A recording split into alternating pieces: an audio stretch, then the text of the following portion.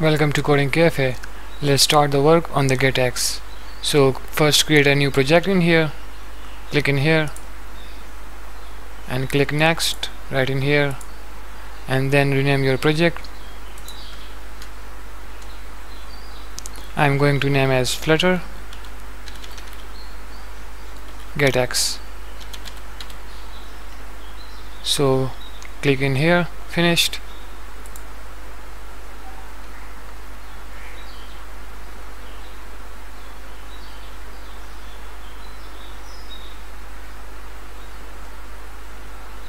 So let's close this,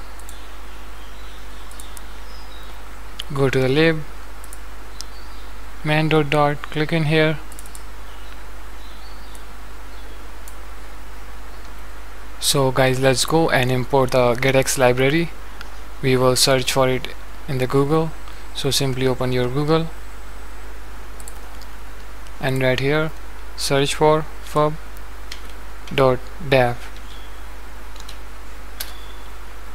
Click on this first one and now search in here for GetX.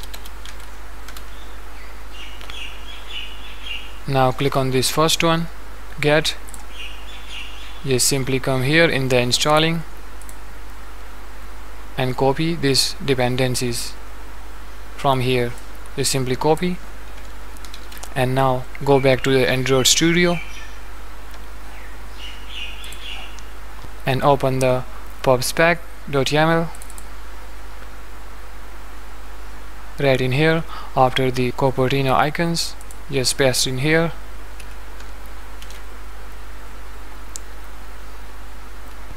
So I'll move to the left side to make it proper like this. So we are good to go now, and now click in here on the pub get. As you guys can see,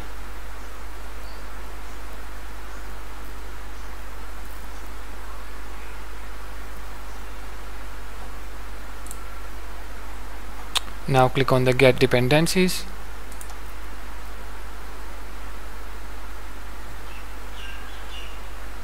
So we are good to go now. Close the pubspec. So now let's remove all of the code from here. You simply delete this. So now let's remove this material app from here to here, and we will return get material app. So write get material app.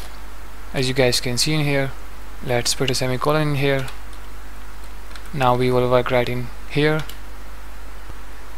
and actually that get material app is a widget which is basically uses the material app as its child.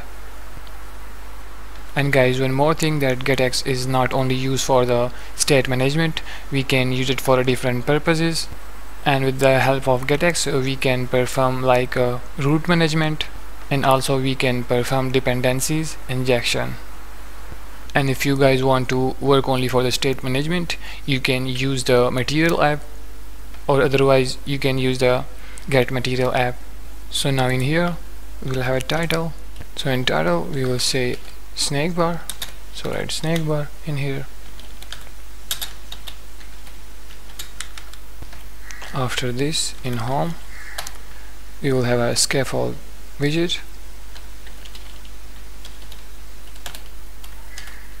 and in here we will have an app bar.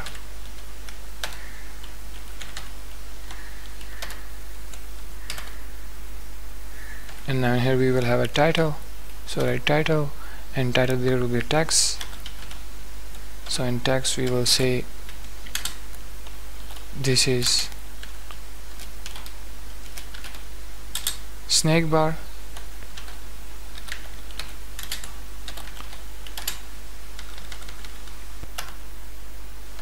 Now in here in body we will have a center widget,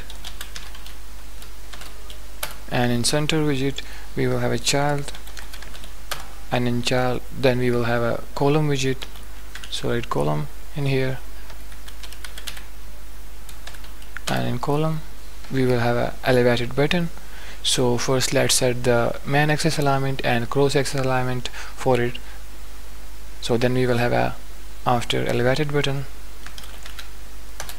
main axis alignment, set it to center. Now cross axis alignment, also set this to center. Now after this, in children, we will have an elevated button. So write elevated button in here, as you guys can see.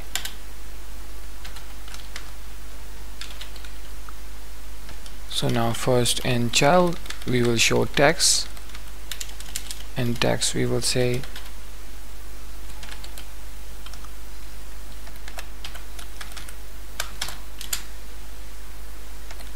show Snackbar.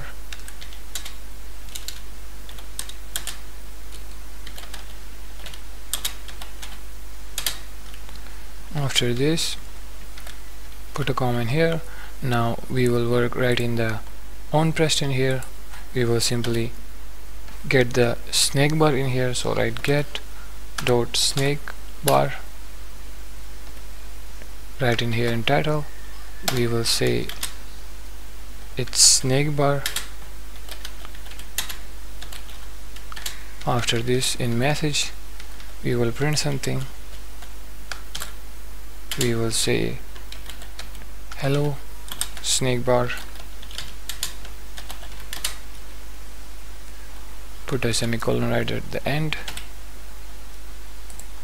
So now that's it for this code, and now we will test it on the emulator. We will simply come here and click on this, and then we will click on this play button, click OK. Now close this. There we go with the emulator. Now just come here and press on this play button. We will test it. It will take some time, just wait for a while.